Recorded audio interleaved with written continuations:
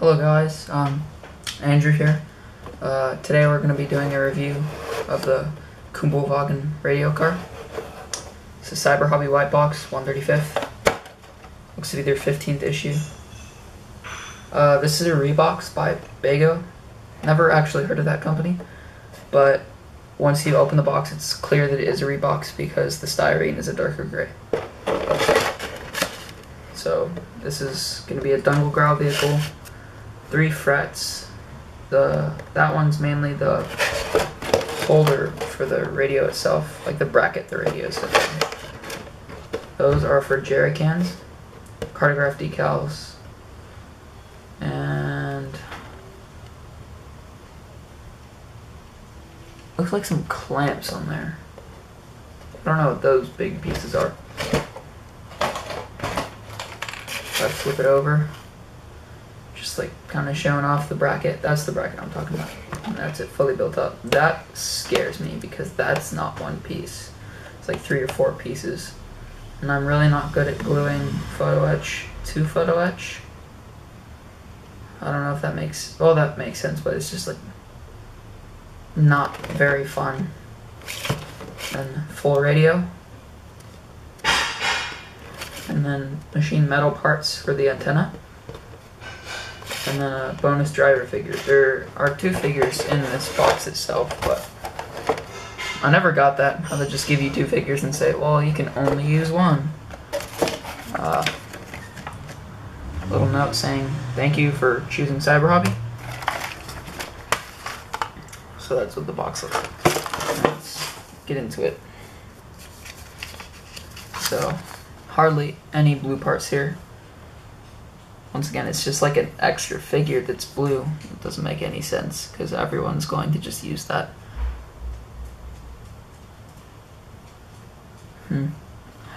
But the only parts that are blue is there's 2 radio sprues. And I guess half the, well, obviously you won't use 2. There's probably some other parts on the radio sprues that are required to make one. A couple of the clear parts right here not used. Yeah, and then it's free jerry cans. I don't know why they say you can't use those. I mean, there's enough PE for 3 of them. I have a couple of those jerry cans now. They're nice. Oops. Just the construction of them is nice.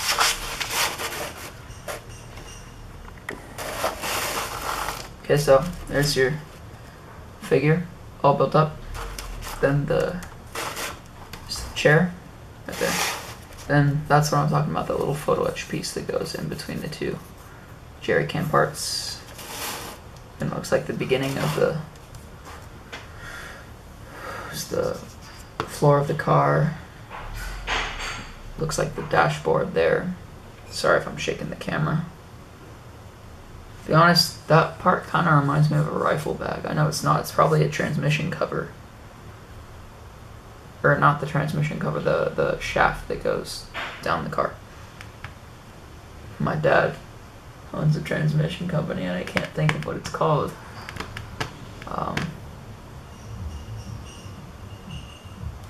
Whatever, it's not gonna come to me.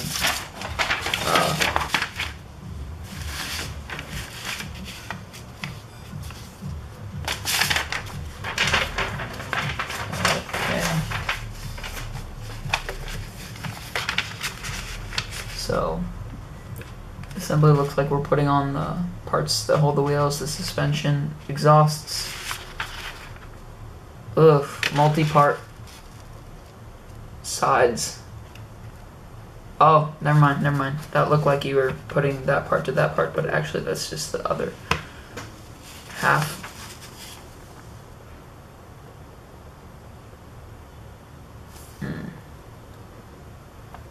This engine actually looks relatively okay.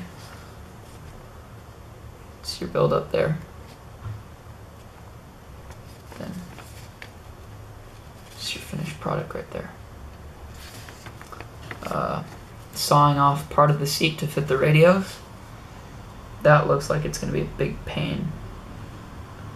Hoping that seat's multi-piece. It does not look to be multi-piece.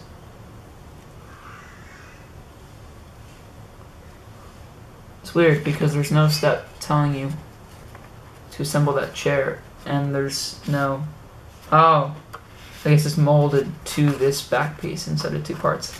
So that looks like it's going to be a huge pain to just saw that part off.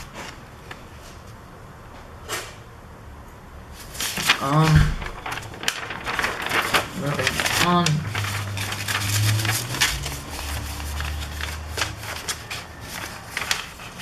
Putting the steering wheel, some photo etch there. There's your dash, it would appear. Yeah, certainly your dash. Then putting on the wheels.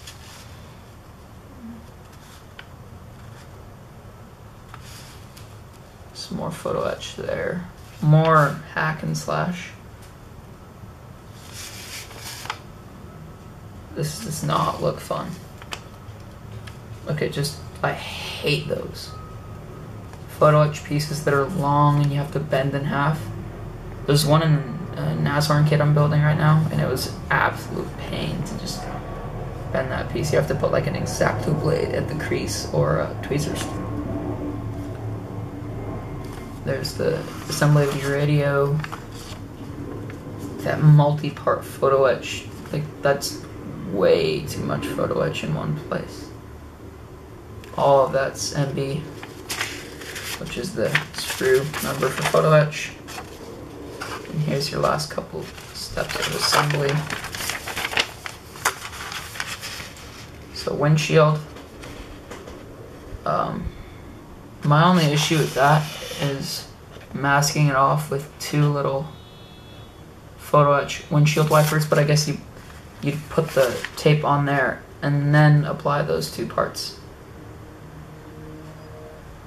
That's weird. It kind of resembles the jack. It doesn't...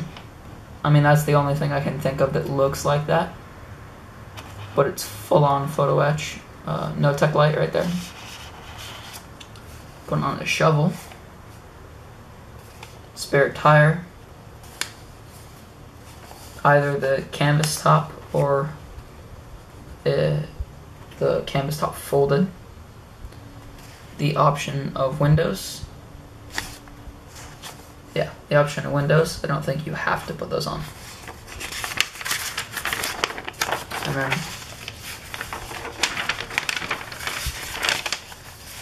painting and marking side. So unidentifying unit. It's just one option here. Minimal decals. Actually, I take that back. License plate, and then there's kind of cluster of them right there. Otherwise, it's just like tiny little markings above the rim, the mud guards. And that's it. So, onto the card. And I'm not going to remove these from the card, but just get a good view of cartograph decals there. They look good as always. And those are those metal parts. The antenna looks to be like a little, kind of like it's like the Dragon conduits for the old kits. This is an old kit. I forgot to mention that it was produced in 2007. Small little fret there. It's the size of my thumb, so it's very small fret.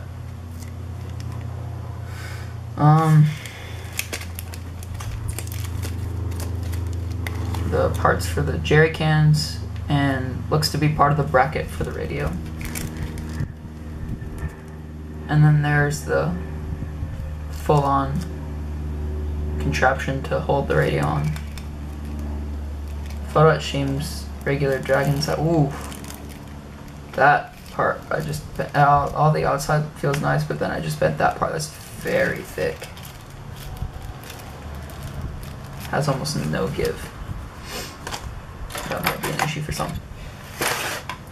So the first thing I want to point out, I'm on my secondary modeling table here, so I'll just try to find something that is molded in the regular Dragon plastic color.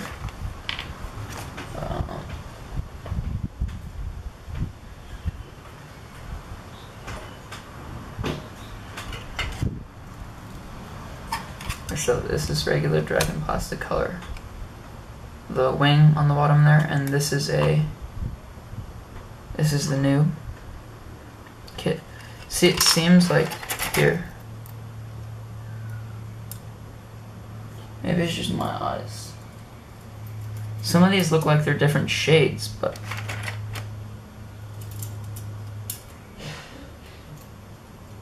see, I think it's all molded in one color, but you can tell, like, that's a dragon sprue marking, as opposed to this one, which is clearly labeled that Bego company. Personally, never heard of them. If anyone knows anything about them, please put it down in the description. So, let's just look at the plastic here. So, first sprue, this looks like the bottom. So, it would sit like that. So, this top, this bottom. Now, one of these fell off the sprue. It's just a mudguard. Looks to be the bottom, like the floor, rather. That's the bottom, that's the floor. It's transmission. All molded on. That's a huge piece to be molded on, but it looks really crisp. And then there's the chair. You'll have to hack and slash about that far off of it. Luckily, it's very thin, so it shouldn't be too hard.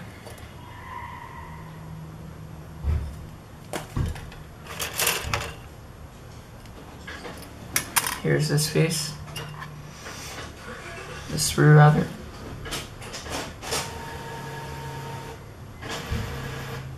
Sorry about that. My mom's trying to print something. That's the engine sprue. There are the jerry cans.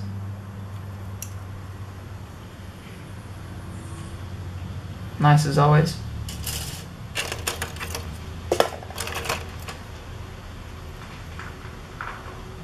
Here's the radio sprue. Looks nice. Will look nice with all the black and white. And all the parts are really nice and crisp on there.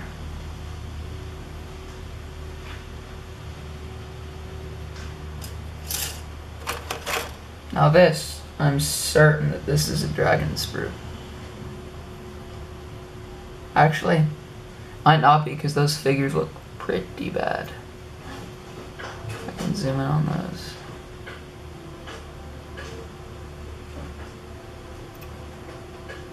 Anyway, it's not going to zoom in, but tire pattern looks really nice on these. This would obviously be the spare wheel. So here's the canvas top. Has the nice creases, and there's a window in the back there. And this is as if you rolled up the canvas. Honestly, you could probably use this as a tarp, which would look very nice. And if you just built it with the canvas on. So those look like lights. Well, they don't look like they are lights. There's the steering wheel. There's your no-tech light.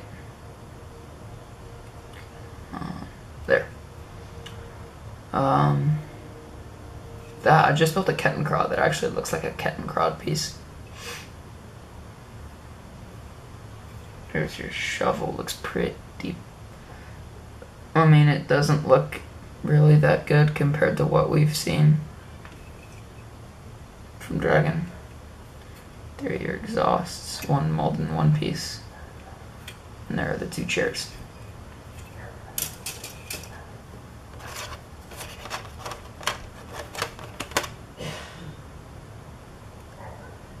These are like the little flags that hang.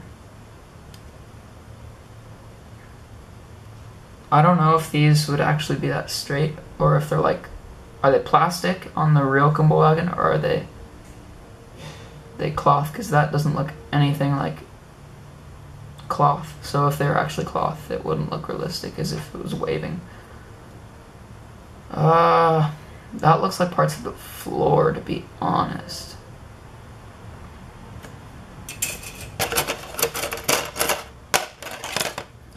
Just another radio sprue. And then only thing left down here is the clear plastic parts. And this is the one fender that fell off. Don't know why I've been calling them mud guards this whole time. So this fell off.